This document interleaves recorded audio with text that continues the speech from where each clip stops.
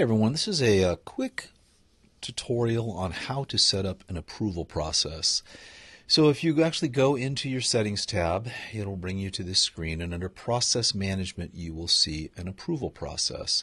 So before we get into that, let's take a look at what we might want to do this for. So in this sample implementation of Zoho, it is set up for basically a marketing firm, a design firm. So I'm going to go into this process right here, this deal, and you can see we've got the account brief, then the research is done, target audience definition, media selection, design, copy, and draft.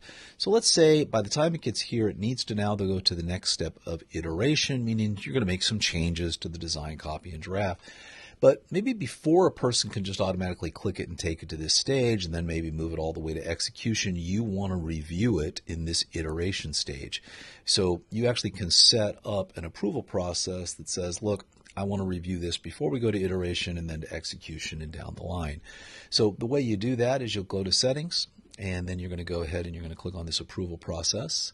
And you're going to go ahead and add an overall approval process. You're going to choose your module. In this case, it's a deals module. And we'll call this iteration approval. And we're going to do it on a record edit. And we're going to go ahead and add a rule to this process. So what we're going to say is when the stage is, and at this point we're going to go design, copy, and draft.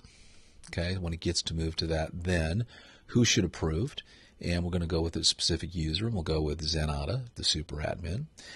You can even assign a task at this point in time, letting him know that it needs to be approved. And then the action upon approval will be a field update. Okay, and what we're going to do is we're going to update the stage to iteration, because we've now made that. That's going to be fine.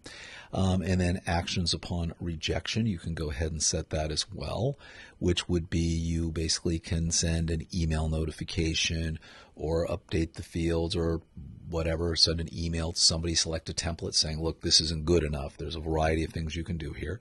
You say, great, I'm done. If I approve it, I'm going to move it to this stage, and I'm going to go ahead and I'm going to save that now.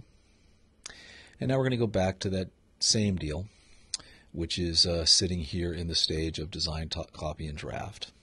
Okay, I'm going to move it back to media selection for a bit, and now I'm going to go ahead and I'm going to move it to design, copy, and draft. And you'll notice now it changes. You can't take it to the next level. It's actually waiting for approval.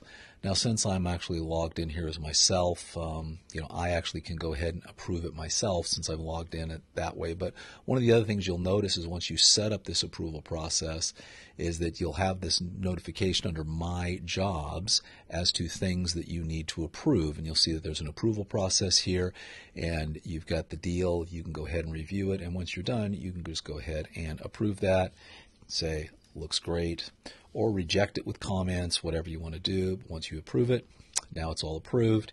And if we go back to this deal and we look at printing dimensions, we will see it's now moved into the iteration stage, so it's no longer locked. Really easy. They can get very complicated. You can call workflows, custom functions. There's a million things you can do with these, but approval processes are really, really important, especially when a deal or a client gets to a particular stage where you want to really take a hard look before you go any further. We hope you found this helpful. Thank you for listening.